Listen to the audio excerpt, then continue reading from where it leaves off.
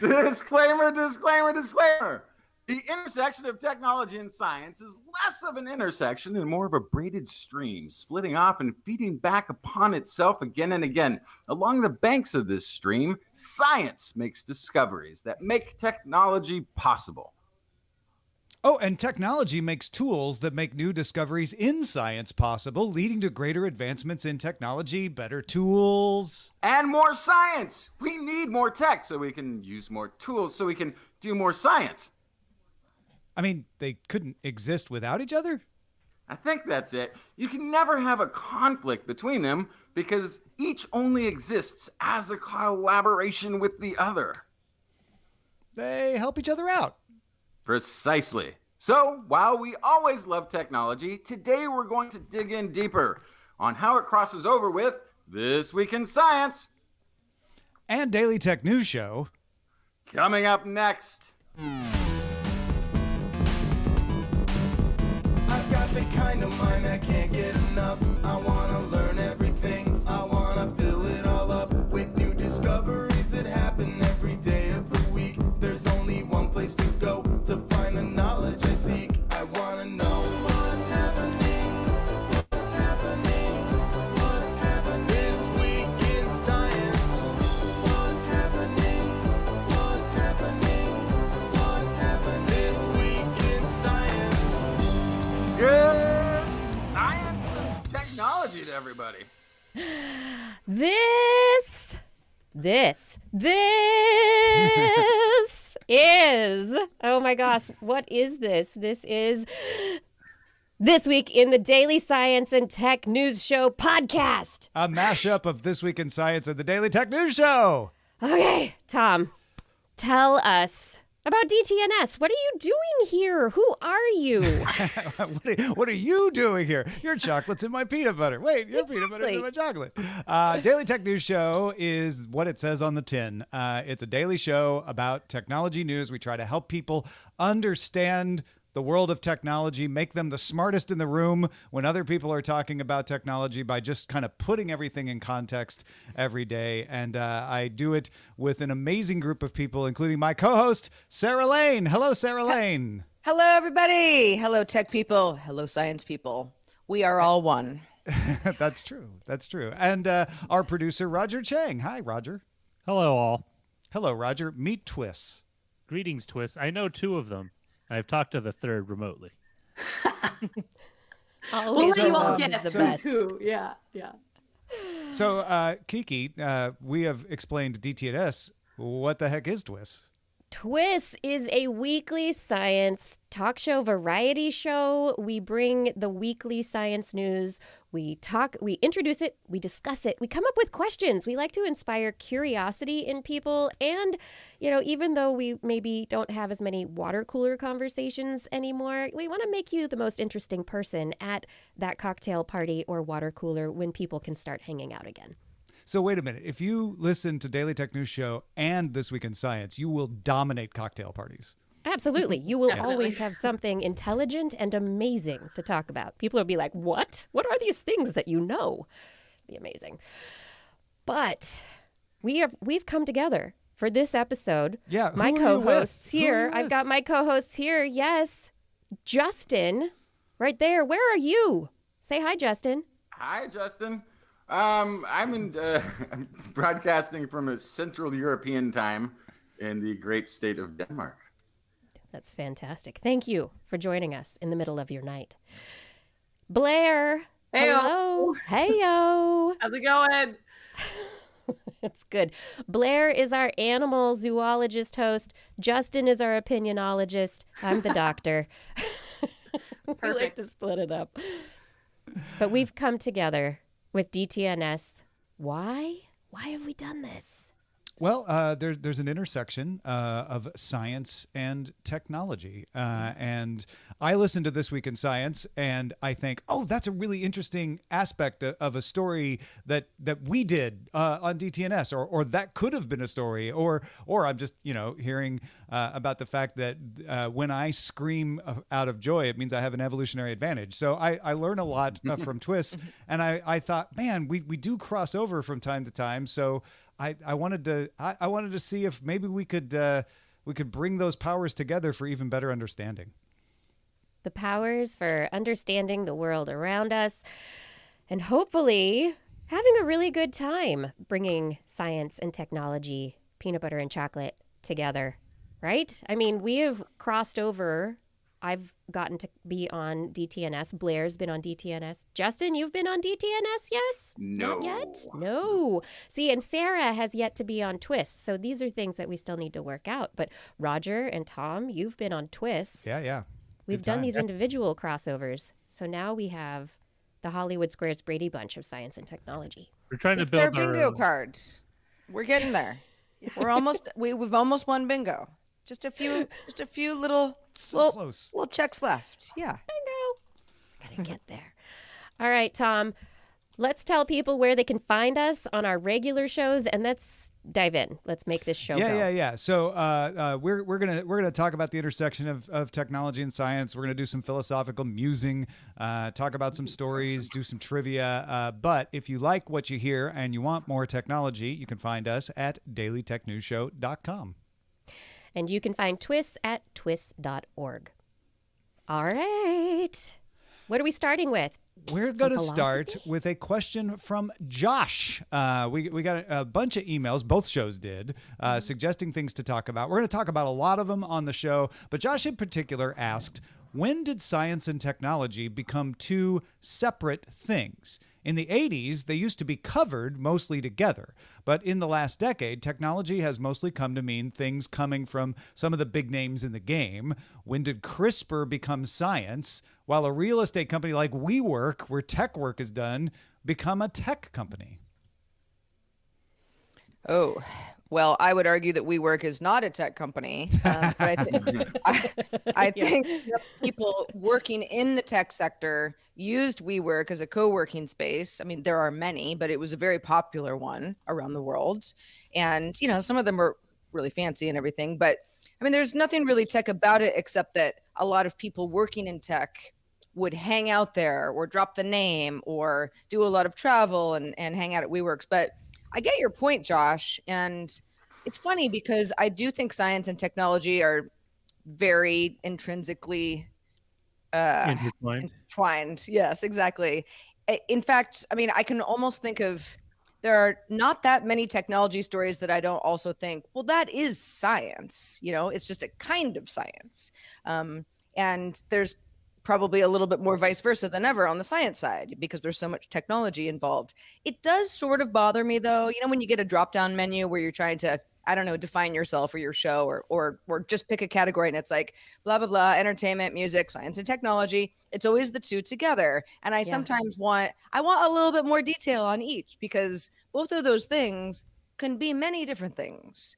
There's such huge categories that I feel like we need a lot more subcategories to make it make sense. I think the shift notably happened, like where there was a definite segmentation, is when technology became a business concern as well. We're making money, and the economic aspect suddenly thrust what used to be collectively kind of the science tech, biology, life sciences. They grouped them all together. Was now its own thing because a lot more people cared about this particular aspect because it involved dollars and cents, as opposed to science, which is very important for a lot of things, but for the average news viewer, it might have been considered an esoteric piece that you would read along with the sports pages. But when it came to like things like, where do I put my investment?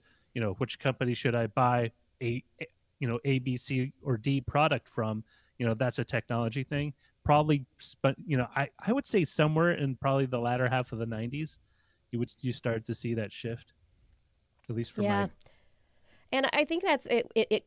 Companies like Google came out of computer science research projects. It was science at a point, developing an algorithm. What is this thing? How do we explain it? And creating the knowledge around a search algorithm. That was the computer science aspect. And then they took it, rolled it out into a company. And that is something that happens much more often nowadays, where the research, the science, the development of that knowledge then gets turned into application. How can we take the science of CRISPR, this aspect of microbial biology, this thing that is just naturally happening in bacteria, and turn it into a probably multi-billion-dollar technology that's going to be used by researchers around the world for decades to come, and probably turned into even new technologies. It's so interesting you say that, because one of the upcoming fields is biotech, right? What used to be life sciences biology research, what my sister used to do, which was microbiology, is now becoming a business. And so now you got to segment it out, because again, people want to know, where do I invest? Is this something that's going to make me or make my company, or perhaps make my city or state, if the government invests in it, a return? And so, I mean, it's weird. As soon as you put a dollar symbol on something, how you perceive it shifts dramatically. It's when it becomes a product, right? It's when as soon as science delivers a product, it gets separated out. And because we're talking about from the 80s, but cars was science technology. I mean, radio was TVs were these breakthroughs, but they didn't keep talking about the science behind how your TV works. That stopped immediately after the thing was invented. And then they were like, maybe one day science will invent colors and figure out a way to do that. So I think we separate. I think it's always separated. I think it comes together for these brief moments. When I heard this question, the first thing I thought about was when we invented the first stone tool. Well, not us. It was Homo habilis, 3 million years ago. I remember. And that may actually, there's a whole thing there where that might actually be why we're bipedal. That might actually be why we got big brains, is because we started messing with this tool and manipulating it and wanting to not set it down. So you can't climb a tree if you got your favorite stone tool. And then if you're making stone tools, you need to use both the hands together. So you're not going to hold your weight with it. So a lot of human evolution may have actually started with a piece of tech first, but then it was 1 million years or so before we changed that stone tool. And then that stone tool, that big advanced stone tool, stuck with us for 2 million years before somebody thought of changing it. Could you imagine being the beta user for 2 million years? Yeah, it took a really long time. Oh man, we're still in testing. Later, our brains this is had Google. To get bigger first. I mean, over 1 million years, is it really a beta test, or is it just a slow evolution of a? It's a Google beta test. Yeah, it's a Google beta. Yeah. People talk about these phones, handheld devices, as being crafted to fit the human hand. No, humans have been crafted around a handheld tool since we started being upright. We've had a handheld tool in our hand throughout before current modern human evolution, millions of years. Yeah. What do you got there, Tom? Yeah, just one of my original stone tools that I was trying out. Yeah. We've been lugging those around for 3 million years. So this is not some strange new thing that happened where we're going to pick up this device that we carry in our hands all the time. We've always done this. This is always how humans have been on the planet. I feel like when I think about this intersection, I think about science being the story that we might have figured something out. We've got evidence that something is happening.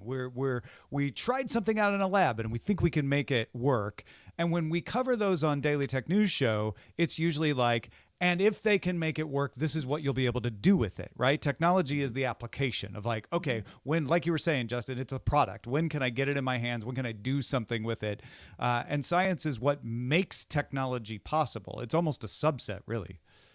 Well, yeah, science is that one Australopithecus or whatever that's throwing an apple at a mastodon. That didn't work well. And then, hey, maybe a small stick. Yeah, that didn't do anything. And then eventually got around to a stone that hit it, and okay, that had an effect. Let's concentrate on the rocks and see if we can find the right size that we can both throw and take out or whatever it is, right? And then once they've okay, now we're starting to we have what's going to be a stone. We're going to throw it. Here's how we're going to throw it. Here's the size and weight it should be. The perfecting of that's what I usually think of as technology. Once it takes off and becomes people are innovating on it and making it better and improving, making these little improvements stepwise to make the best version of a thing that you throw at something or whatever it is. That's sort of my vision of what technology is, until science comes up with a whole other thing. And then technology, because of the iteration of technology, then science is able to do more. So it's this feedback loop also. Science creates technologies, technologies enable science, and they drive each other. Right, because you make the science that makes the phone possible, and then the phone starts to be used in research, which then makes other things possible, and round and round it goes.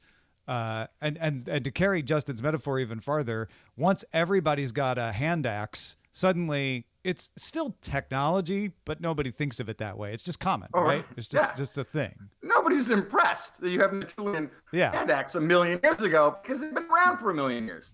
They're going to be around for another million. Humans, by the way, did massively innovate the smaller versions of the tools. We are the ones who were like, hey, that's a great idea. Let's make it smaller. That's when we took over stone tool making. I've got little pockets. We did the same I'd like to thing, put them in my little female pockets. but we just made them all smaller and smaller so we could do more delicate work. Like, I like that, but yeah, it doesn't fit. It's too big for my pocket. I want one I can put on my wrist and carry around with me, and then go do some scraping of tendons later. There's been absolutely no change in our desire as humans. Smaller technology. I do wonder about, though, like the way that science feeds into technology and technology feeding into science. Is there ever, we run into issues every once in a while with the challenges to how technology is implemented, how people use it. We run into issues where the science isn't moving fast enough to be able to keep up with the pace of the information that people want. And then there's also the ethics around how you do the science, and also the technology. We're talking about so many ethical issues in technology stuff today. So it's not just happy, happy, joy, joy. I think there's also a lot of challenges in how the two work together moving forward as well. Yeah, and I think that is one of the things technology looks for more often maybe than in the past, is help us understand the effect of this technology, because it's having effects faster and at a wider level than it used to. And especially the social sciences and economic sciences are being pushed more than ever before to look at the effects that technology has.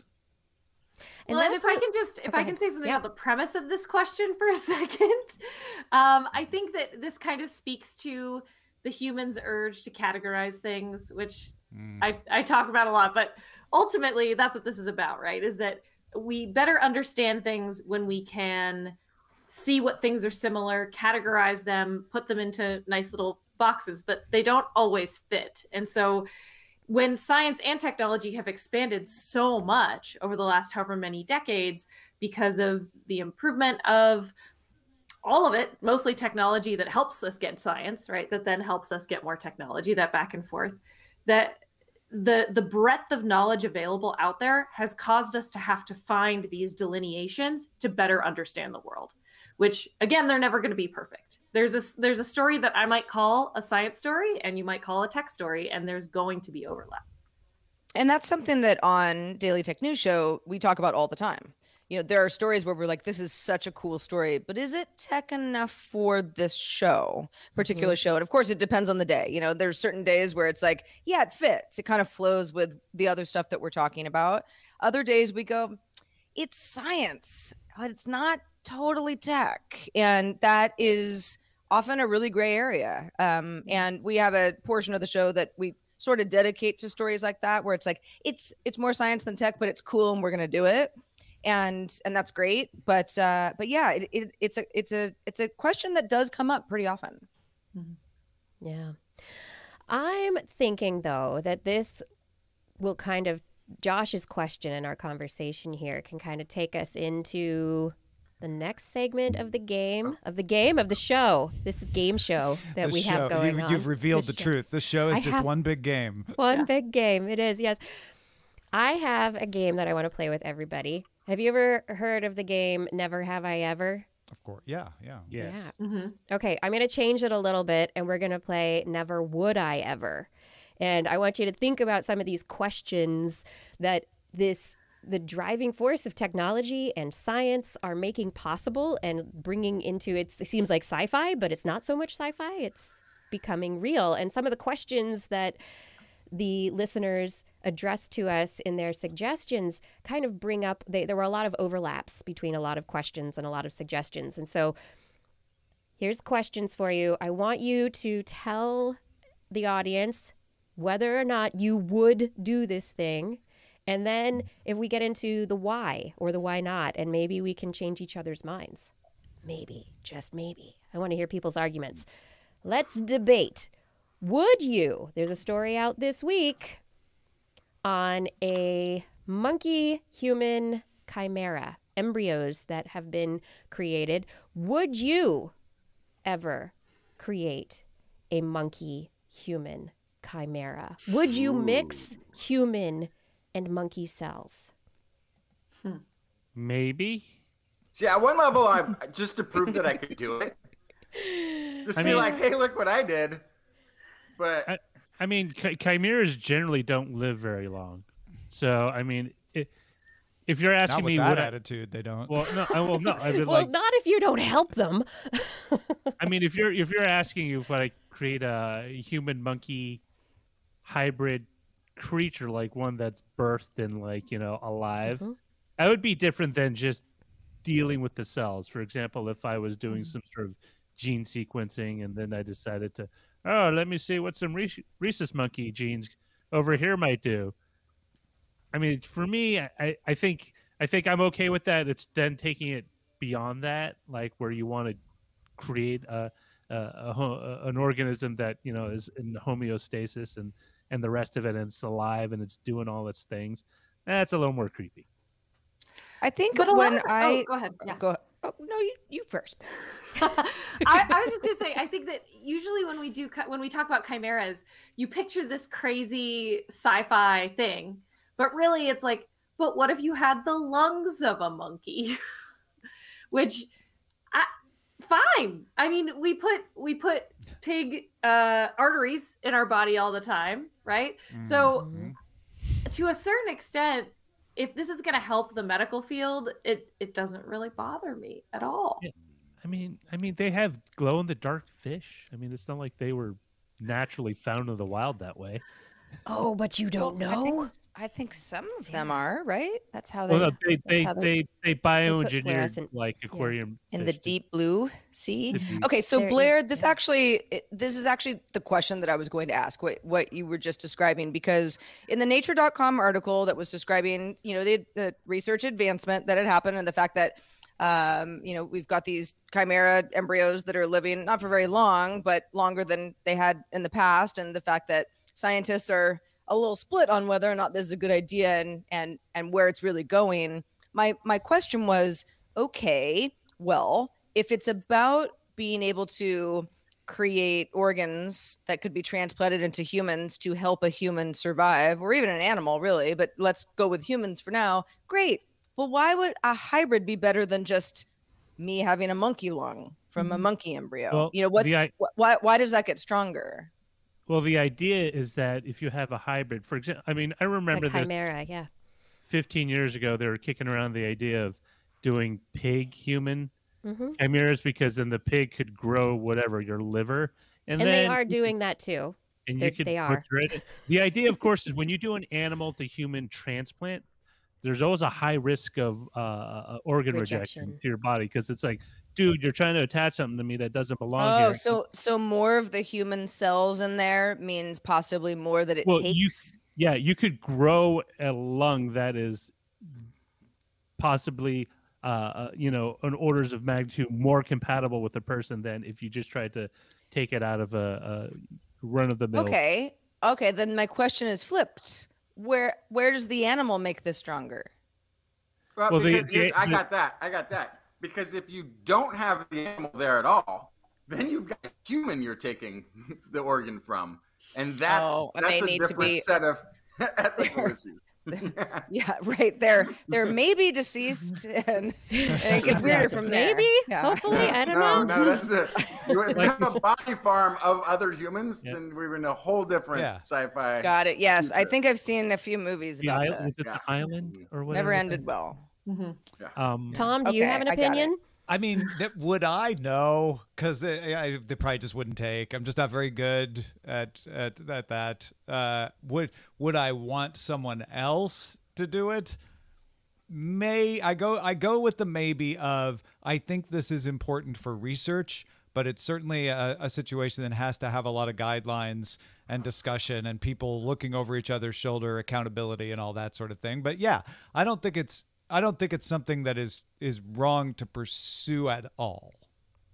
Yeah, I agree. I think this research is fantastic. I would, if I could, create a chimera, I would be that scientist. I'd be like, let's put these things together, and I want to know answers to evolutionary questions about human brains and where they came from, what genes in the ape family are responsible that changed or didn't change, what RNA is responsible, what proteins. Like I would want to know those evolutionary questions. And so I think from a research standpoint, it's fantastic. From a potential to create organs, the pig human chimeras, that stuff, it's so valuable. And I look forward to the day that it happens. So we get the Planet of the Apes, and then you'll be sorry. Yeah. But I think this is actually comes a little bit to the question we were asked before about the ethics. At some point, it seems like science gets to start this, but the technology of actually doing this reliably is so far into the future, we think. Right. That we don't have to really worry or think too much about the ethical thing. So if that all falls on tech at some point, and science is like, oh, we're just an idea when we had it. We weren't actually going to do anything with it. So Facebook's new winged monkeys. I'm not so cool with that. I don't know. Yeah, I don't know. I honestly think every science and tech person should take ethics courses before they are allowed to get into business of anything. I don't know. Maybe everybody should. And everybody. And you need to pass those courses. You just can't take it and drop it 2 weeks later. No. That would be very ethical. Next question. Would you or wouldn't you inject yourself with nanoparticles? Only if they've been thoroughly vetted on someone else. Oh, so you don't want to be the beta tester. Okay. Interesting. Yeah, because we got Dan and Javon both asked about this, the idea of injecting nanoparticles in our body. And to me, it's no different than injecting any other particle in our body, which is, has it been tested? Has it been thoroughly vetted? Am I doing it for a good reason? You know, is it gonna cure my cancer? And it's been clinically tried to be relatively safe? Then sure. Is it like, I don't know what it'll do, we haven't tried it before? No. Then you're not injecting those nanoparticles in me. Not at all. Yeah, I think loyal TWIS listeners will know that I plan on living over 200 years. And this is exactly how, is as soon as medical advances exist and have been through clinical trials, I want it. I want it immediately. Give me the nanoparticles. Yeah. What do you want them to do, though? Just prolong life? Do you just want them to take up space, or like turn you into a tree? They're very small, Roger. Yeah. Well, I mean, if you want to be a long-lived organism, you're either a jellyfish or a sequoia. What kind of nanoparticles would you like? Is it just microplastics? Yeah. Like I don't need any more of those. But if it's like, yeah, okay, if it's gonna patrol my bloodstream, yeah, maybe I'm on Blair's side. If it's gonna fix stuff, yeah. But if this is gonna go up into connected somewhere into my dendrites, and now I can understand any language, and I now know what the squirrels are talking about. That might be fun. I might be interested in seeing what everything is talking about around me. Yeah, there's a sci-fi story, and I'm blanking on the name of the author right now, but there are nanoparticles that you ingest, and they incorporate into your brain to create something of a neural net that allows you to connect to the internet with your brain so that you can then be one with the information of the universe, of the internet. That sounds terrible. Yeah, no. But then there are the questions of your brain being hacked and all this, it brings up all sorts of interesting It's like a YouTube live stream all the time. I'm just worried about connectivity. Like it's gonna, it's always gonna go out. It's gonna freeze. I'm gonna be waiting for an answer for like 20 minutes because the network. Yeah, can you imagine? You're like, we're gonna kill at trivia tonight, and you're like, ah, crap, I'm offline. Not connected. Sorry, I got no connection here. Your stream of consciousness is bogarting all my bandwidth. Your stream of consciousness is buffering. And you get so used to the constant connection that you can't do anything without a connection. So as soon as you go offline, you're like, how do I boil water again? I don't remember. Yeah, no need to commit anything to memory. I don't know. Yeah, but there needs to be definitely that continued research and clinical trials. Don't just inject nanoparticles. Although I know there are some DIY bio people out there who will just inject nanoparticles and other things because that's what they're doing. It's Let DIY. us learn from them. Yeah, we will. We will. Yes, but I think the whole thing is, what is the function? What is the thing that you want it to do? Are we talking about this versus getting chemotherapy? This versus getting a surgery? Are we talking about this as just a cosmetic appeal or I need enough of a reason to do anything. But I mean, people will radiate their bodies with poison to fight cancer. Yeah. Okay. So we know there's a point where, yes, we all would probably say that's fine. That's a good solution to whatever I'm up against. But just casually, probably not. Yeah. Take a shot, nanoparticle shot. All right, next question. Would you clone a mammoth? Yes. Yes. It's everyone but Blair. A setup question, wasn't it? It was. For those of you who watched. I feel personally attacked. It wasn't me. I promise I didn't sneak this one in. Thank you, Jeremy Fath, for that donation. Really appreciate that. You're welcome. So longtime TWIS listeners will know that we have an ongoing debate on TWIS about whether or not mammoths should be cloned and reanimated. So here's the question. Would you ever clone an endangered species that's still alive, i.e. the red-footed ferret that that it was recently cloned for conservation purposes? Would you ever clone something like a mammoth, which has been long dead, but bring it back? Would you ever clone a person? Which one of those? Any of them? So like we have to answer. So for endangered species, yes, although there are concerns of low genetic diversity. Like, if you have you were quick on the yes to the mammoth, I noticed. I was going to go on. The mammoth is a very special case for me because, as far as I understand, mammoths bit it for two reasons. One, because of the end of the Ice Age. Two, because of people overhunting them. So if there was a way to bring back something that we kind of knocked off the planet because we got super excited about hunting elephants, that's kind of cool. Humans, I don't know. I mean, that would actually have to be up to the person you're trying to clone if they wanted that or not. Like, if it was me, I don't know. I don't think the world needs another me. But if it was someone else and like they lost a sibling or something, but you had enough of their cells to clone them, I mean, I think maybe that decision should be left up to them. I heard what John Hogan did in the chat room, bringing back Neanderthal. I didn't think of it as bringing back a currently alive person, but like a distant cousin of the Neanderthal or Denisovans. Well, that would be similar to cloning a mammoth. That would be that kind of a question. But what about a living person? Would you clone a living person? I mean, it gets weird, right? Because, okay, let's say, Roger's alive and well, and we clone Roger. Well, then it's a Roger baby. So it's not like we just have two Rogers that are like carbon copies of each other. It would be it's like the whole thing would take a long time if for some reason you wanted a replica you know, there you got 40 years we got to deal with here. Give or take. Sorry, Roger. And there's all the external stimulus, right, that create a person. It's not just the gene set. I've thought about that in regards to cloning pets. Yeah. Where I've thought like, oh, you know, I loved our dog Django. She was the best. She's been mentioned on TWIS before. Yep. And I've thought about, would I clone that dog? And I'm like, no, because it wouldn't be Django. Mm-hmm. It would be a dog very much like her in many respects, but it wouldn't have her experiences. And even with a dog, there are experiences that shape their personalities, much more so with a human, I would think. Yeah, I think animals, humans, there are genetic aspects to personality, but there is definitely, I mean, we talk about it all the time, Blair, nature versus nurture, where that environmental factor is huge. Yeah. Yeah.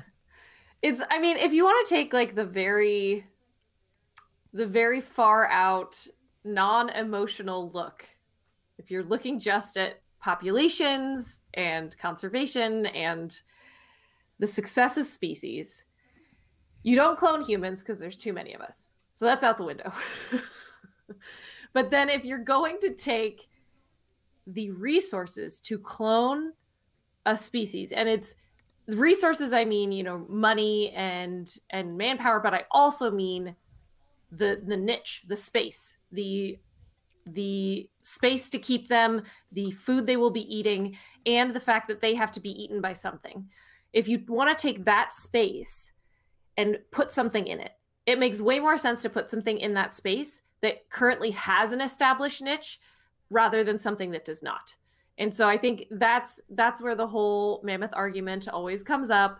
And the situation like the black-footed ferret, they are currently, there's only about 250 of them, but they currently are in the wild. They have a habitat, they have a prey, they have competitors. And so it would be very easy and good for the environment to put them back in there. But with mammoths, you have to disrupt a lot of things to make a space for them in an ecosystem. Yeah, you have to create Mammoth Park. Yeah, but that also then might build out its own biome. I mean, like we've talked about with reintroducing the beaver or the gray wolf. It creates this whole other ecosystem around it that can actually build a more diverse biodiversity in the area.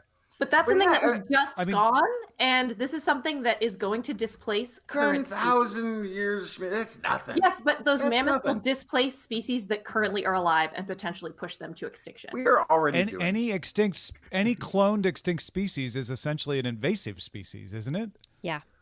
Well, so is actually technically, if you start to look at it, everything's about to be an invasive species with global warming because as every creature has to change its territories at different rates. They aren't all going to move together. It's not going to be like, ready? 1 degree, count of 3, 1, 2. All right, let's move. They're going to go piecemeal. Everything's going to overlap. It's going to make. But we didn't directly. We may have caused that to happen, but we didn't do it directly.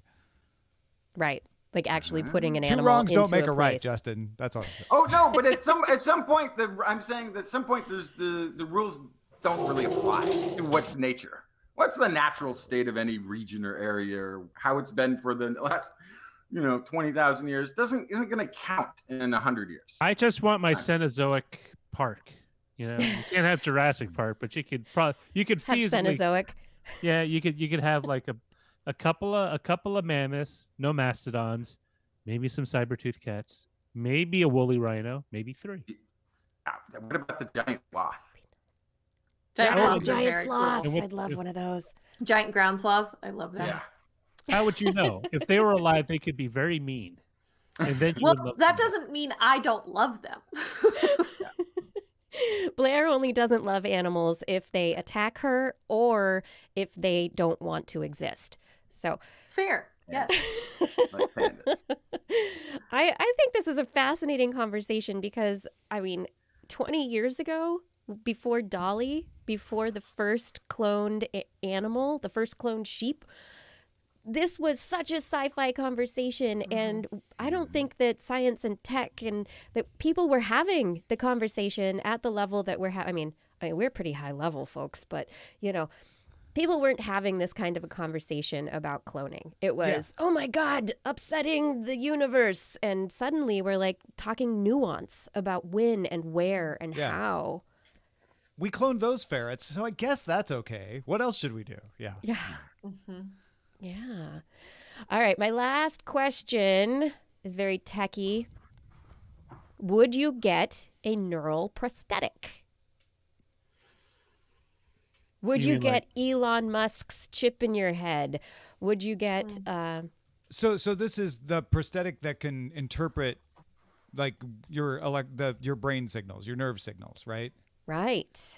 Yeah. Well, I mean, I think if you could regain functionality that you had lost with a hand or a leg or an eye or an ear, I would think, yes, I absolutely would. Anyone else? I mean, it depends. Like, if it's safe and there's no weird, like, downside, like someone being able to control your motor functions. Your arm is no longer your arm. Yeah, like, that would be kind of weird. Like, oh, I've been definitely hacked. need multi-factor authentication. Yes. Yeah. But even if you weren't like replacing something that was, like a lost limb or something, and it could give you the ability to like remotely drive your car, maybe that'd be kind of cool. I mean, right. like, like that's where it gets less obvious to me. Is like, okay, where should the line be drawn, or should there be one? Should you be allowed to control anything with your brain that we can let you control? I mean, the argument, of course, being how's that any different than you using a smartphone in your hand, doing the same commands to remotely activate your automobile or to access your bank account. It's just removing the middleman of an appendage and a device. I mean, you could argue that the phone. Sorry, go ahead. No, yeah, it's just I was just reiterating what he was saying too. A lot of the sexiness of that is kind of gone when you can just do a voice command out loud and make a thing happen. Yeah, I mean, you could almost think of if you're holding a smartphone and you're doing something remotely, it's an extension of your arm. Because what if it was just under your skin? You know, I mean, it's clearly it isn't. You could sort of think of it that way. I'm all for this. I had a bum shoulder at the end of last year, and it's better now, but it took a while. And, during that time when I was feeling sorry for myself, I was like, what if it just never gets better? Because you don't know if it's, when you're really in a lot of pain and you're injured. And anything that anyone you could have knocked on my door in a weird suit and been like, would you like a neural prosthetic? Your shoulder will be healed. I'd say, yep, I do. Feels like we're a little bit in the writer's room. Like from 20, 30, 50 years ago, we're sitting in the writer's room. I think we should be able to control like screens by moving a hand. Now, I think it'd be better if we said a word, because people are just going to think we're waving like a mad person. Yeah, but then we're talking to ourselves. That's going to look crazy. Well, what would be even better? What if we had a little plug that just we're kind of trying to create the way that we live in this mythical, supernatural future. But because I actually would prefer to be able to just think something at a voice assistant than say it, because sometimes it doesn't really understand me, which I guess could be true of reading my brain as well. But especially when I'm out and about on a walk, I don't want to have to say it in front of other people that are around, walking around too. It would be nicer if I could just keep it to myself. But that doesn't make good TV, right? It's like, we can't just have people walking around TV silently. But that also means you don't have the chaos of inner conversations that are taking place here, where for no apparent reason, I only for half a second thought about a snack. I didn't mean to open the fridge. Now it's closed again, but now the cupboard's open, and now the TV's on, because remember that show? And then we talked something about radio and it turned on all of a sudden. I didn't mean to do that. And I can't shut it off. Your hand doesn't wildly fly up every time you think about throwing a ball, right? There's different ways of controlling it. It does. Stop saying that. Actually, the worst is kind of like implant to implant communication, where you're just like, I'm talking to Sarah, but instead of using an IM client or anything, I'm just using, thinking about it. And then you have that like deviation of the inner monologue that somehow just bleeds through, and suddenly Sarah's learning why I hate the the checkout. Oh, count or much more personal. Yeah. No, I mean, boy, if your brain is being shared with me, it's like you gotta be really specific about which folder. Which folder am I sharing with Sarah? Well, some people already lack the filter, right? In a conversation. I don't share my computer with people. I am not sharing my brain with people. Permissions are very important when sharing your brain. I wanted to throw in this too, because John, who suggested this topic, was talking about Star Trek Voyager and biological processors. It's one thing to say, would you like your brain to control something? Would you like brains that are processors to be in your devices? Like Cellular, biological? yeah. Or Yeah, like a biological processor. So, I mean, it's very My interesting. slime mold phone. Yes. Yeah. No. They've been creating with basically biological computers like DNA based. DNA computing's a thing. Yep. And one of the things I found is they're great at parallel tasks, but they're really slow, right, compared to a digital computer. So instead of counting things out in milliseconds or nanoseconds, you're talking minutes, hours, days, months. But they're really good at parallel processing stuff. So it's really just finding a data set that is most applicable to that kind of processing power. I think it would be great. I mean, the whole going back to Voyager, there's that whole episode where the neuropacks get a cold or like a flu or something. They're all sick and the half the ship's down. I mean, when you have that, do you have to worry about things like, oh, I got to vaccinate? Like when you talk about antivirus and vaccinating your computer, you're actually injecting something into it. It's kind of cool. I mean, the idea being that the human brain or a biological brain can do feats that we haven't yet been able to replicate using a binary digital machine. But that would be kind of cool. I think my only question would be, would they be robust? Like, would you be able to have something portable? I drop my phone on the floor, and as long as I have a screen protector, it still works. Like, would my computer, if I had a biological computer, suddenly have a concussion? And then maybe, yeah. I mean, or... we have good meat suits to carry our processor around, but they do get Sometimes concussions. Good. Sometimes lets us down. I mean, when you take your meat suit and throw it off a cliff, you're bound to potentially have some issues. I mean, you got to be careful. Yeah. I mean, it's just a material, right? It's easy to think like, oh, it's DNA. It's going to be fragile. It's like, it's everything in technology can be fragile. You have to harden it. You have to figure out how to protect it. You don't want your DNA to get a literal virus.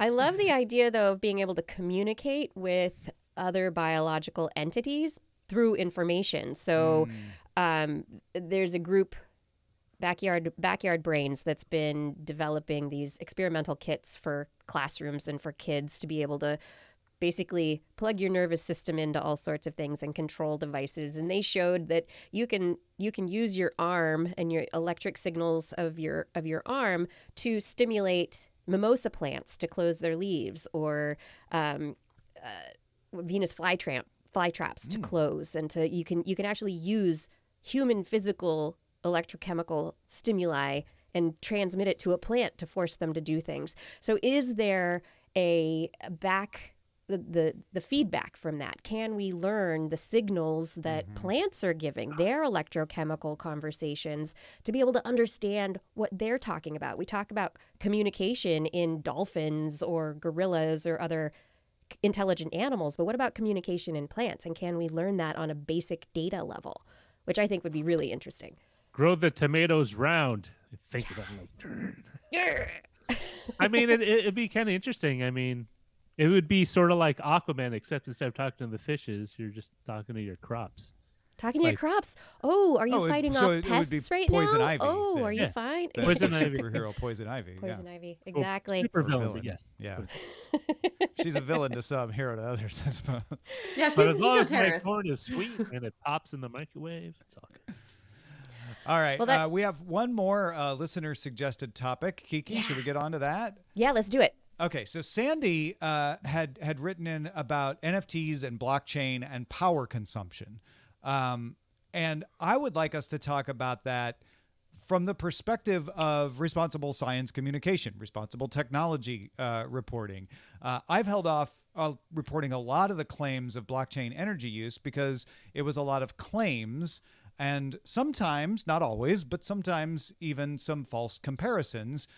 But we don't have a lot of science. There's a little bit, but we don't have a lot about what's actually happening, what the actual impacts are. Recently, there was a peer-reviewed journal article in Nature Communications that we talked about on DTNS that actually did some looking at like, okay, how much power does this use? What effect does it have? I'd like to see more of that work done on it. And I thought we could all talk about our various lines of where we say like, oh, wait, that's not worth talking about because that's not real science or tech. That one's close enough that we could talk about it a little, or that's solid. That's something that we can really dig into, and we won't be misleading people because it's got real, either real technology or real science behind it. Yeah, so for the NFTs, I mean, generally, I'm steering clear of those on TWIS, but we have talked about the blockchain and the energy consumption.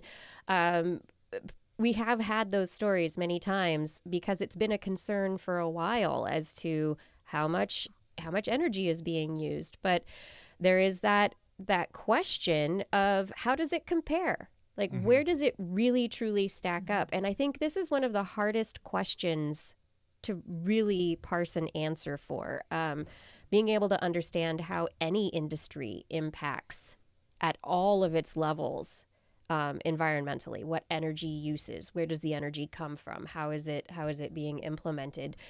I mean, I think with technology, we do know, like Google servers, Facebook servers, all these things use so much energy. And then, my computer right now is, and the screen that I'm using. Every house is using more and more power as a result of these technologies being online. Well, but I think we're using less individually. Yeah, I mean, because we have more power efficient yeah. devices, right? The refrigerator. We're talking about this. Like, I think it's the refrigerator and your house lights. If you've done the switch over to the LEDs or just some more modern, efficient light bulbs, you're using less electricity than you were without them, right? You're using like less than half. Like one of the most expensive appliances in the household used to be the refrigerator, and now it runs like a 30, 40 watt light bulb. It's almost nothing compared to what it used to be. So the more efficient we get, the more we keep pushing for solar to also be part of the equation, the less we're actually going to need to be generating per individual. The other side is, of course, there's a lot more of us, and we have a lot of the world that's these server farms very often are being placed in places where renewable, sustainable energy is dominant. So, I mean, I know Google and Facebook have server farms that are out in the Dalles, out the Columbia River, because there's amazing water and wind power out there, and they're taking advantage of that free energy, almost free energy, to be able to power their needs. And then we know that this is happening also in China and other places for the blockchain servers. Yeah, Microsoft is doing data servers off the coast of Scotland that are wave powered and even water cooled. There's a lot of good experiments happening there. So it's when I see this thing that's like, blockchain uses as much power as Denmark, I'm like, well, I bet you could say that about a lot of things. There's a little cherry picking going on. Totally. There, right? And so I'm like, tell me something more useful. It's not that I don't believe that the blockchain is using a lot of energy. I know it is, but how much really? And one of the pieces of research that I'm hoping someone's doing, and I can't wait to see, is what does the financial industry not on the blockchain do? Right? Because there's a lot of servers and there's a lot of buildings and telecommunications and people in offices that are causing transfers of money right now. It takes 3 days on this really ancient network to get money around. How much power does that whole system use versus if we did it all on the blockchain? And if it turns out that the blockchain's worse, then okay, that's good to know. It's like, all right, then we're not saving power there. And some of it is the argument isn't directly, although tangentially related to the blockchain, but it's like when you're mining cryptocurrency, the argument goes, and I'm not arguing one way or against it, but like you are processing, or you're literally processing in the argument for nothing. You're creating a token, especially if it's not like a well-known like a Bitcoin or something, like it's like a new cryptocurrency. So the argument is that, like, should we be doing that at all? And oftentimes the argument kind of I kind of what we've done here is we've devolved it into a simple, like it's using a lot of energy or it's not, and it should be more about, are there smarter ways to go about doing this instead of having what we have right now, like server farms to crunch away every time you make an adjustment. The blockchain ledger needs to be updated. If it needs to be updated in multiple places, then all those places are going to require powered. I think, Roger, I think where you're going with this is there's different ways of doing blockchain mining. There's proof of work and proof of stake, and a lot of people say, well, proof of work uses a lot more energy than proof of stake, so proof of stake is preferable, and that's a part of the conversation too. Is there a more power efficient way to process these things? And I think that is also an important conversation. Is your we've hit on a bunch of them. Is your blockchain running on renewable power? Well, then the amount of energy it's using isn't as much of a concern as it is if it's on polluting power. Is your blockchain doing proof of work or proof of stake? If one's going to use less power. Okay, so that's good too. You're right. It's not a simple answer, and there are a lot of different ways to approach the problem. Sarah, do you remember we did Green Energy, that show years ago, talking about Green Tech Today? Green Tech Today, yes. Yes. I mean, do you see there being a change in the conversation around technology and power? And do you think there's been, in the last 10 years, any kind of evolution there? Well, I mean, when you talk about power as okay, so when you say something like, ooh, green tech, it's like, saving the earth, sustainability, lots of buzzwords. And some people kind of go, I don't really care about that. Well, you care about it if it costs you less. And I think that's where a lot of people have gotten hooked to, okay, alternative energy or new energy that can either create wealth or back away from the cost of things that we've all gotten used to. Everybody loves that. And I think that the kind of, I don't want to call it hippy dippy because I think green technology is really important, but the connotations that some people have about the future of energy and being able to harvest it more responsibly and more intelligently. I think a lot of people have come around to that, whereas in the past it was maybe thought of as a lot more fringe. Yeah. I really hope that moving forward, especially where we are with climate change, carbon emissions, and the increase in global temperature and everything that's happening, I hope that technologists who are applying the sciences to blockchain, to anything really, like even the phone in your hands, where are you sourcing your materials? Can you cradle to grave all of the resources that are needed to create the thing that you're creating? Can you take account for all of the resources and assets that are needed? I mean, it needs to be part of that consideration, right? Yeah, that's absolutely the biggest piece in this question that I think is not being asked is when you talk about environmental impact, this is one piece. This is just one very small piece of your environmental impact. So sure, you could say that Bitcoin is terrible for the environment because it takes a bunch of energy, but there are other things out there that have other impacts on our environment that aren't as well quantified or modified. And I think that is really the problem, is that we need to find a way to assess the monetary impact on our environment more completely. And that's where, first of all, not all energy is created equal, but then did you cut down a forest to build this warehouse that you have these servers in? What is the whole, complete, comprehensive environmental impact of that thing that you're asking about? Yeah, and that's why I'm really wanting somebody to compare that, like, current banking industry to running the industry on a blockchain, because what I don't want to happen is, oh, blockchain bad, shut it down. And then we end up using more power and wasting more power because we're using this old fashioned version that we're all used to. So we just grandfathered it in when it's like, well, as bad as it was, it may have used less power than that. I'm not saying that is true. We may look at it and go, oh no, blockchain bad. You were right. But let's find out. This is very much like the healthcare debate. How are you going to pay for it? Okay, well, the first thing is you have this whole insurance industry in the middle taking profit. Oh, so you're going to put people out of work. Wait a sec. I thought we were talking about the cost. It'll shift quick, right? If you try to attack banking in any way. I mean, part of it is there's so many. It comes in so many directions, right? It's the resources you use. It's what Blair was saying. It's the monetary impact of certain businesses that do and do not. I mean, the thing is, there's going to be winners and losers in everything.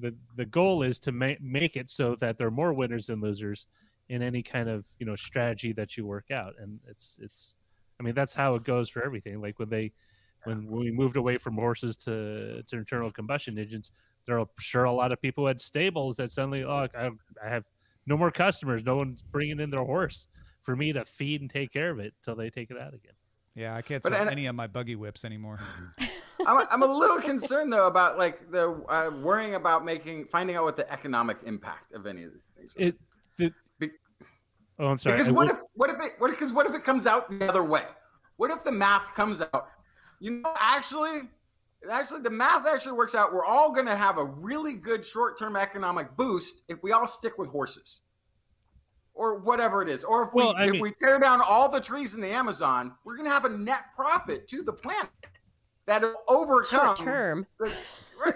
Short-term profit. Well, I mean, that's we might not like the answer. If we just put things in terms of money. There are answers, but there are also interpretations of an answer. One answer you could give would be like, for people who are making money logging the forest, let me just raise the entire Amazon. I'm going to make mint. But for people whose welfare derives from the Amazon being a standing forest, no, that impacts them adversely. If you talk about the cities that are next to it that now have to deal with a bunch of smoke and haze every day because there are no more standing forests. I mean, like I said, there's going to be winners and losers, and the goal is that. Who's doing the survey? Who's doing the accounting? Who's saying that for the greater good of the rest of the planet? I'm sorry, Brazil. Or I'm sorry, interior forest dweller. Listen. No, they're just giving the good awards to Costa Rica. They're like, Costa Rica, you're doing amazing. We love you. I realize that your straw men are very afraid of this question, but I'd actually really like to know what the answer is before I assume what the negative problems would be. Yeah. We are going to move away from energy, the environment, NFTs. Who even needs those things anyway? Whatever. That's just money laundering. But we have questions to ask each other.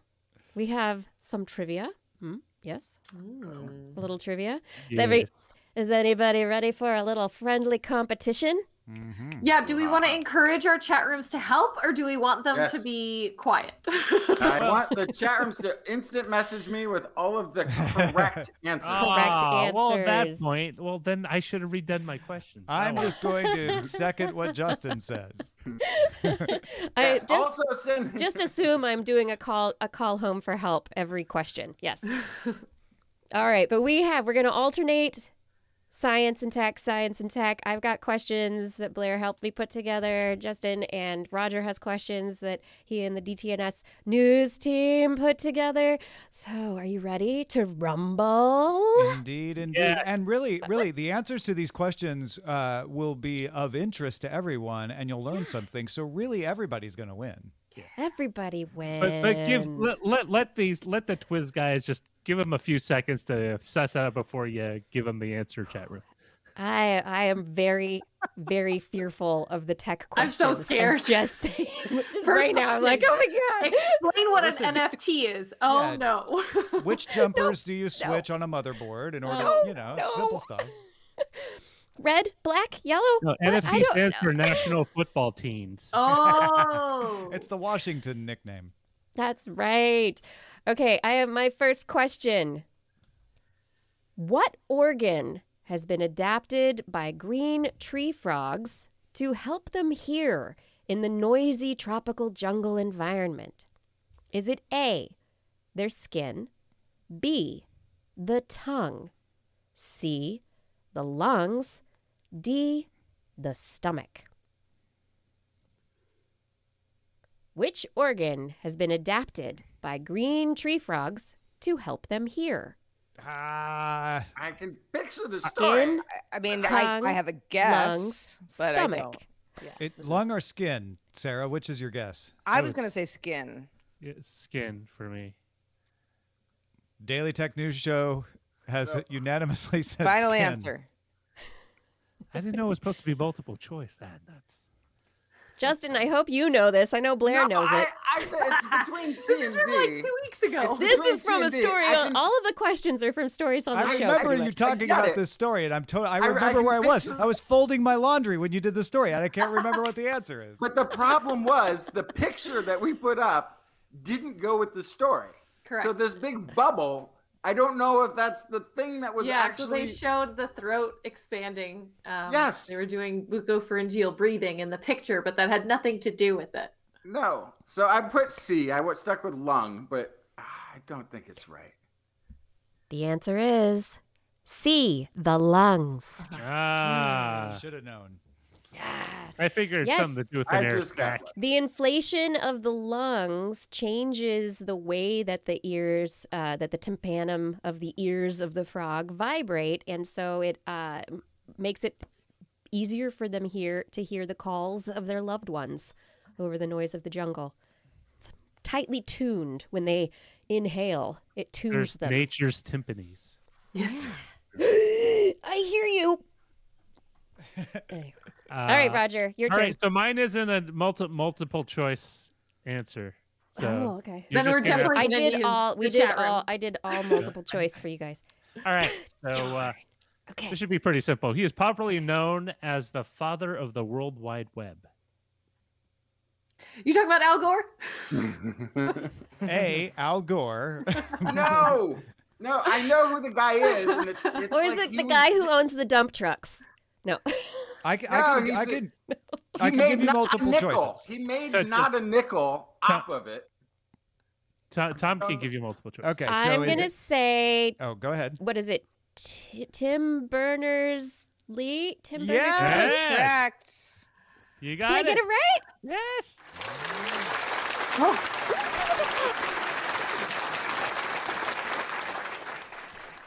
Yeah, so Kiki's our team captain. I'm just gonna be quiet. I was like, Tim Berners-Lee, Vince Cerf. I've met Vince Cerf. Wasn't Vince Cerf. I Tim was going to throw Berners-Lee. Vince Cerf, Bill Gates, and Al Gore in as multiple choice options. Yeah, so There we go. you didn't need them. You didn't need them. Woohoo. No, I got it. I got it. We'll I get the got next it. one. We'll Okay. get the next one. Okay, next question.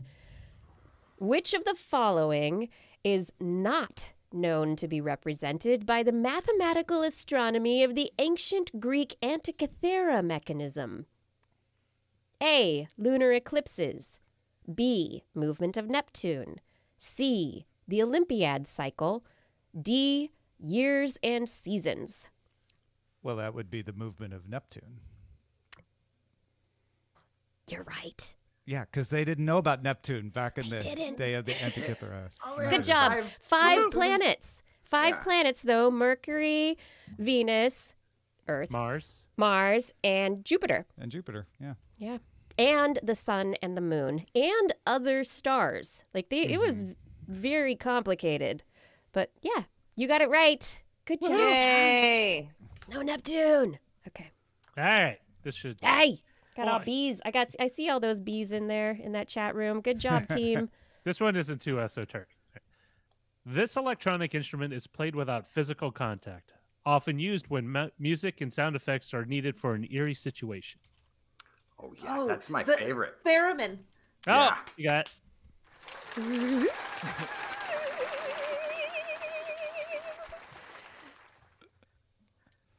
I like theremins. So Those are fun. fun. Oh my gosh. Okay. The mRNA-based vaccines used by Pfizer and Moderna work by A, altering your DNA, B, infecting you with dead virus. C, using your cellular machinery. D, entering the cell nucleus. C. That is C. correct. Yay. All of the others are myths that have been perpetuated by people who don't like vaccines. The mRNA-based vaccines by Pfizer and Moderna just stimulate your body to make antibodies. Yeah. To make the To stuff. get your immune system to Stimulate go. you. Yes. Who doesn't want to be stimulated? In this case, do shoot the messenger RNA into your shoulder. All I right. like your joke. Here's another softball. Another name for expressing data size in the base 2 numeral system. Oh, no. What? Say what? Yeah, say it again. I Another don't think saying it again will help, Blair. To be honest with you, Like, you can say what? it again. You can What say it is it? slower, louder. Is that binary? Say it a Oh, little yeah, bit. you got it. Oh, It's a binary. there we go. I win, okay. I thought it was other than binary. Oh, see, I overthought it. No, he said in the base 2, not except for. Yeah. Oh, my goodness. My brain worked. That was really good. Yay. Yeah, good job. Woo woo. Okay. The largest single creature on Earth is A, an aspen grove. B, a slime mold. C, a blue whale. D, a fungus. A. I think it's That's a what my guess fungus. I think it's. I'm with. I think it's the Aspen Grove. It's the one where it's. If it's not the fungus, it's the aspen grove. But I It's think a it's the fungus. It's a honey Yay. mushroom in the Malheur Forest in eastern central Oregon. Yeah. And it is the largest single organism because of the mycelium that's connected all underneath the ground. However, it is only like barely more, like the aspen grove is the close second. It's the source of all the honey mushroom sauce. That's right. I'm And- sorry. I lost it for everyone. Whatever. And the honey badgers. All right. I had that one too. I got that one. Here's a sciencey one for you. Ooh, okay, science What techie. theory of physics must clocks aboard the GPS satellites compensate for to maintain accuracy? I don't see my co-host saying, so I'm going to say relativity. general relativity. Yeah, you got it. Extra So, points for general. So Not some small tidbits of information. Yeah. Orbiting because GPS satellites orbit the Earth and above the Earth, they actually go their clocks tick a little faster by 45 microseconds a day. So if That's they're a not lot. adjusted, they'll be off by 38 microseconds every day. And it's very important because those microseconds can mean yards, and if you let it drift any longer, miles away from your actual point. Then that's not good for GPS. No. Yeah. No.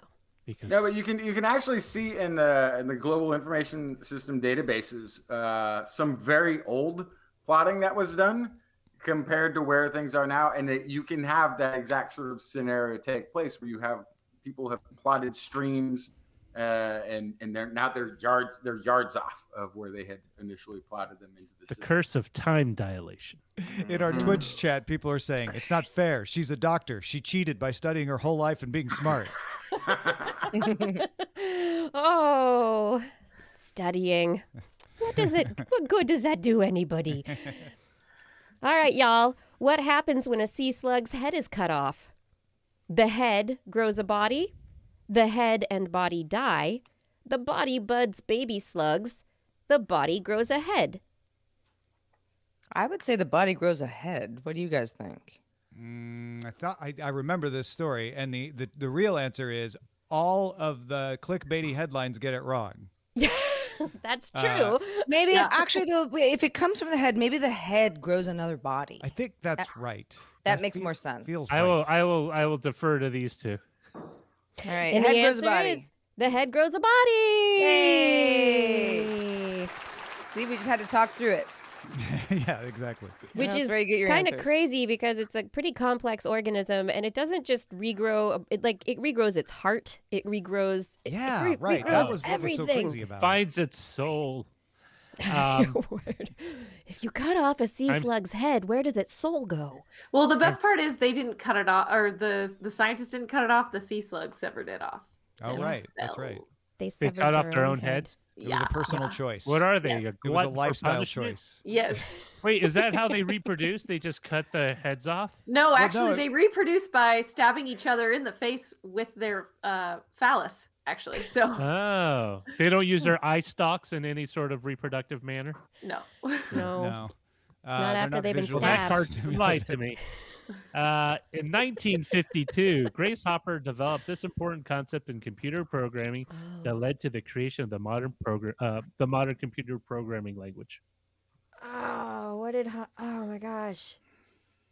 I don't know. I don't know this one at all. Grace Hopper. Programming. I'll go with is it the C Punch plus cards. Is it the Pascal? What was the All right, I've got multiple something- choices for you. something sounds like a type of candy you would eat. I don't know how long. Yeah, it is. let's hear the multiple choice. Multiple choices. Is it A, compiling, B, coding, C, bugs, or D, recursive logic? Just coding. Did she make coding? No. Program? Yeah. I'm gonna go with the logic, the one that said logic in the word. Recursive logic. This sounds old because people haven't I need used to cursive learn in a this. long What did time. Grace Hopper do? She's a big name in history. She created the concept of a compiler, which is The essentially Oh, a compiler. When you program, they make a programming language that makes it as easy or easier to write instructions to a computer. The thing is, a computer uses what they call machine language, which is really unintelligible to most people. Mm-hmm. And then the next step above that is what they call assembly, which is a lot of memory locations and data that's supposed to go into it. If you've ever done it outside of a C64, it's very, very complex. It can be very confusing because it shifts from whatever hardware you're on. Computer languages are designed to solve that by taking relatively normal sounding phrases like, initiate or int library to bring up a library, or set print hello. or print hello, or Hello, echo off yes. or echo on. And what a compiler does is takes those and then directs it to a memory map into a form that the machine will understand. And it's originally called linking. And the compiler is the program that does the linking. It takes all those phrases that you type out. It's why when you compile a program, if you just leave it in the source code, it can be kind of big. But once you compile it, it should be a bit smaller. Yeah. So you because don't have to with write the- out 010001. Yeah. You just say like, move this here, and call it a day. interesting. Paul Sampson is saying, "Hello world, Shirley." Shirley. Well, hello you world. still win, world. Kiki. So there's that. All right. I'm glad. Thank you for that. I learned something. That was very good. Which of the following is not an official scientific term? Muon, Shmoo, Sonic Hedgehog, Zelda. Shmoo? No. Because I know Sonic Hedgehog is. Yep. and Muon. I know what a Muon is. So unless it's a trick question. Maybe it's Zelda. I think it's Zelda. It is Zelda. Ah! Good job. Yay. Yeah, tried to throw us off with two video No, I've games. heard of Shmoo before. Oh, okay. All right. What's So Shmoo? is Yeah, I have two. Shmoo is, even though I don't remember what it is anymore. A shmoo is involved in yeast reproduction. Yeah. So I it's could have this- sworn it was tickling It's- the back of my brain that I'd heard of a Zelda connection, but I guess not. Yeah. Nope. That's why Kiki- I threw that in there. What Trixie. what our listeners want to know, and definitely I know already, so I'm just asking for them, is what is a Sonic Hedgehog? It's a protein, right? Yeah, it's a protein, and there's also a gene that underlies it. Yeah, so geneticists just it was around the time that the video Is game it came the out. gene that makes the protein? Is that what Yeah. Sonic Hedgehog? Oh, okay. Yep. And yeah, it's the gene that makes the protein, and geneticists really liked the video game. And so geeky geneticists named their gene after a video game, Sonic Isn't Hedgehog. it one of the reasons that they've come up with a list of rules for naming now? No, I'm serious. I think there's like a convention on naming because they're like, we can't let people keep calling stuff Sonic Hedgehog. Like You can't just make things video games. Then suddenly there is a Zelda. That's which no there fun. isn't yet. Yeah. Well, there was a Zelda before, but I like the pop cultural references in the sciences. It makes things easier to remember. Yeah. true. If Oh, Sonic like Hedgehog was called something else, I would never think of it ever again. or maybe you would know this. Then wait. So how's the scoring? Like Team TWIS wins by 1. We all win. We all Yay. win. So what is? We have- Oh, I just want to ask you this real quick question, Kiki. Since you Okay. love pop culture and science, what is the name of the spikes on the Stegosaurus's tail? Phil and Sam. Jeff.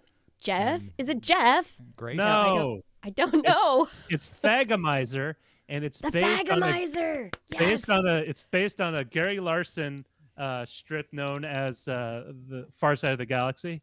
Love that. And he did one where they had cavemen showing like doing a little a talk on the Stegosaurus, and he's talking about the Stegosaurus tail, about how you should avoid it, and we're calling it the Thagomizer in respect to the late great Thag, whatever, who got smushed by one. Who got smushed by the tail. Oh, Yeah. Nice. Farside was one of the greatest. Far Side. It really was.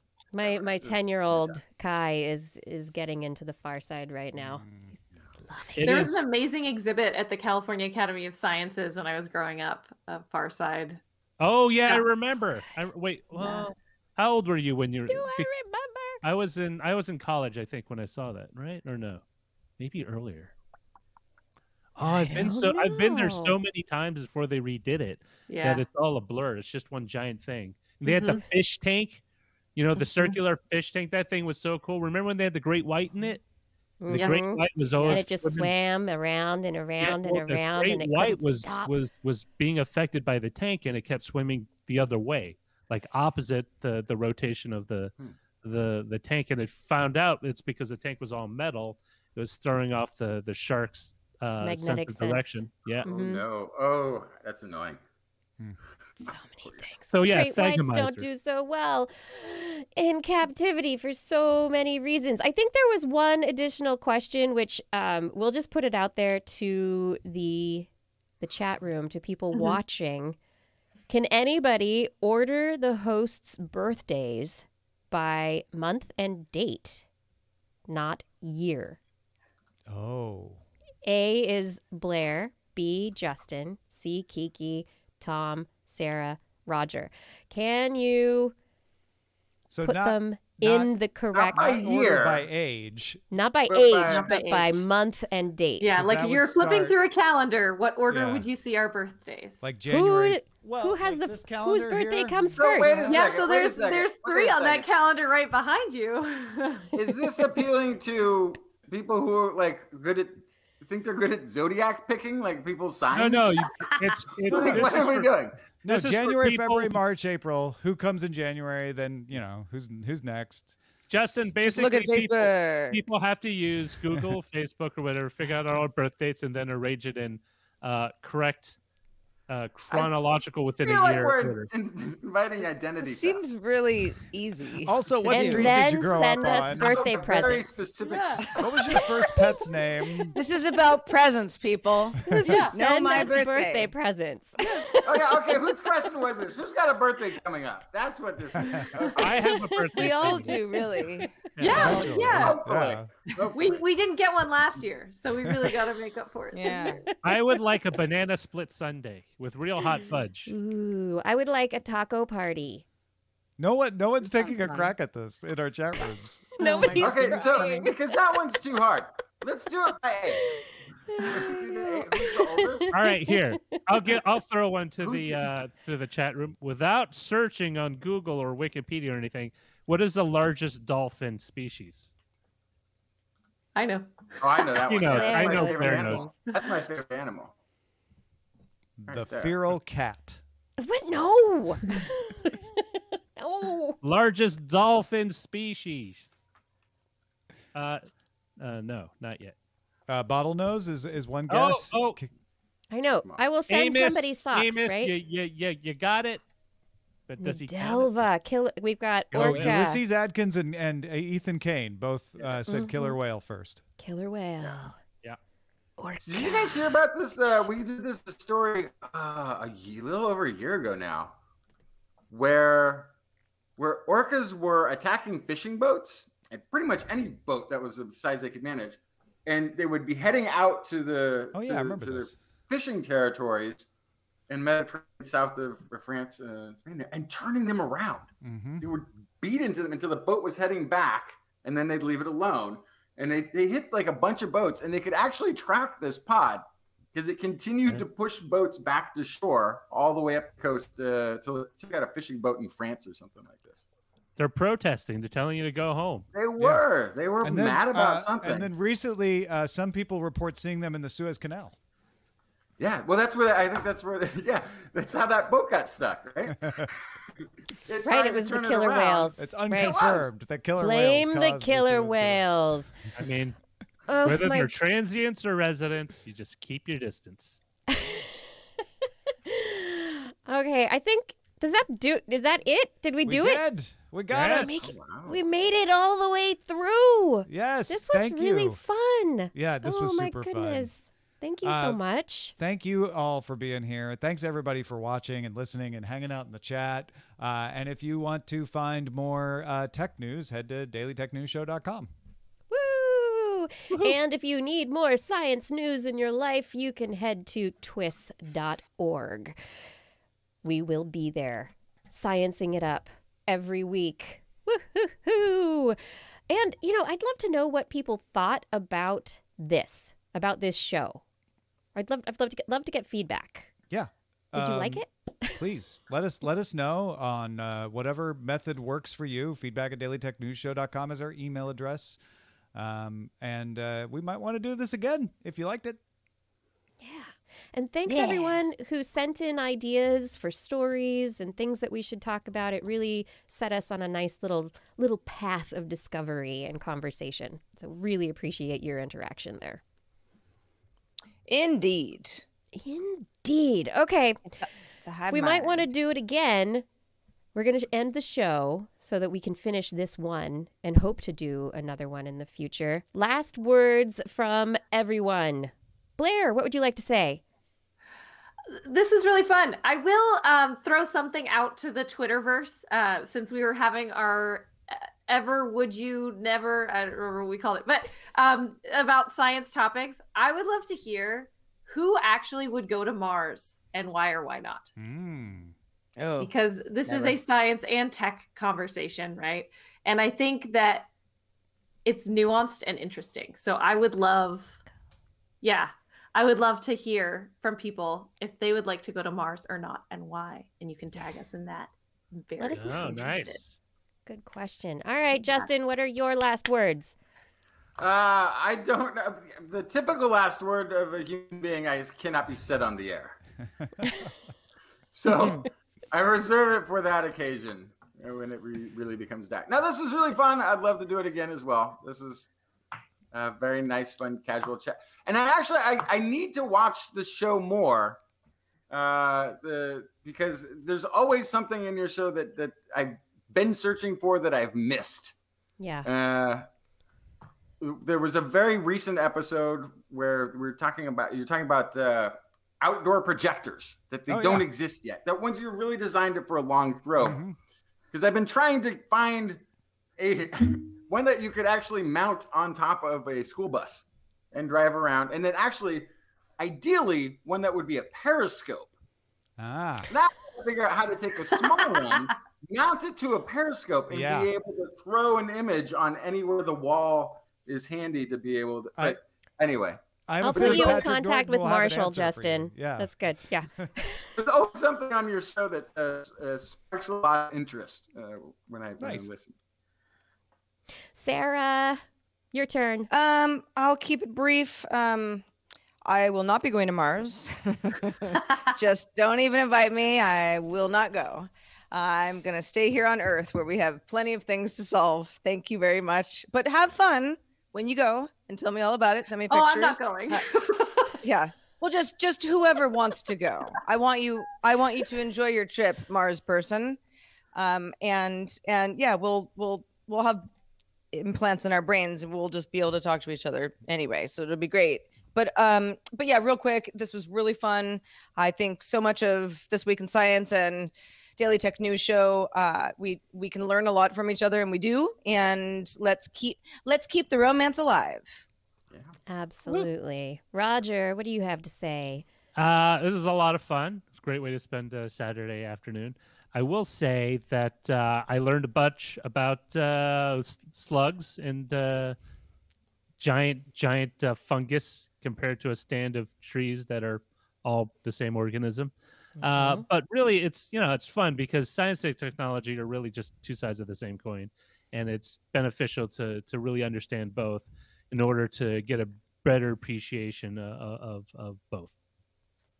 Yeah. Excellent. Well, Kiki, our work here is done. Good job. Daily Tech News Show will be back Monday with Tim Stevens, and I assume TWIS will be back next Wednesday, right? It absolutely will. 8 Until p.m. then, Pacific time. Woo-woo!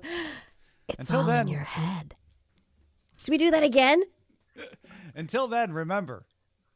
It's all in your head.